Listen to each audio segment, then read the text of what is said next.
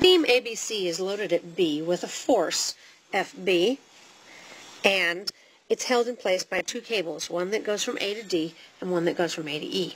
I want to know what the moments are at O due to the force FB and the tensions in each of the cables. I want to start by figuring out where these points are in space. A is going to be at 6, 0, 0 because the beam goes out into the x-axis. B is a little bit not quite that far out, 4, 0, 0. C is at 3, 0, 0. D is at 0, minus 2, and 3. And E is at 0, 4, and 0. So out my length of the beam, I have FA, which goes from A to D. I have FB, which is just in the negative K direction. It's given as such. And I have FC, which is going to go from C to E. And these are 2 meters, 1 meters, and 3 meters apart out from point O. That's what I want. I want to know what each of those moments are. The easiest one to do, of course, is the moment due to FB. I can use that using scalar methods and say this is just going to be my 40 kilonewtons out by my 4 meters, which is 160 kilonewton meters. And I know that that has to be spinning about the positive J-axis. Now I need to figure out what my other forces are so that I can figure out what their moments are. I'm going to do that with a position vector, unit vector multiply. A goes from A to D. So if you take D and subtract A, you get minus 6I minus 2J plus 3K. To make it a unit vector, I'm going to divide by its magnitude. So take this 6 squared plus 2 squared plus 3 squared square root is the square root of 49, which is lovely, and 7. Then I have to multiply by my magnitude. I'm not given a magnitude, so I'm just going to call it FA. So my vector FA is that.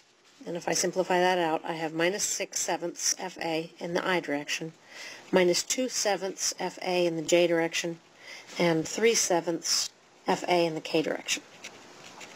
Same thing with FC.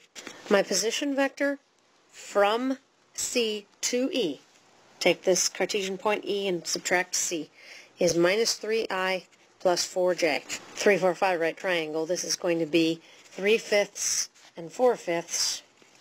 I have to remember to multiply by my magnitude of my unknown vector. So FC is minus 3/5 FC in the I direction plus 4/5 FC in the J direction. I also still have my FB force from above, so I can go ahead and list that with the others. I have 40K. Now I want to find out what the moments are at O due to each of these. I already figured out what the moment at O was due to FB. That's 160 kilonewton meters in the J direction. But to find out what the moments are due to FA and FC, I need to actually figure out what the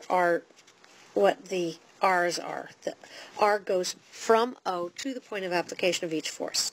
So to go from O to A is just 6I. From O to C is just 3I. And if I want to do this using vector methods, I can say at the moment at O due to the force FA is the cross product IJK. R goes on top, 6, O, O. F goes on the bottom, negative 6/7 FA, minus 2/7 FA, and 3/7 FA. Gives me the moment due to A is minus 18/7 FA in the J direction, minus 12/7 FA in the K direction. The moment at C is RC cross FC. The moment at O due to C, which is the cross product IJK. R goes on top, 3, O, O, minus 3/5 FC, minus 4/5 FC, O. So the moment at O due to C is 12/5 FC in the K direction. Total moment due to these three forces is adding them up. MOB plus MOC plus MOA. Add them all up. I have minus 18/7 FA plus 160J plus 12 times minus 1. I just took the 12 out. FA plus 1/5 FC in the K direction. I don't have a moment in the x direction. That's the total moment at O.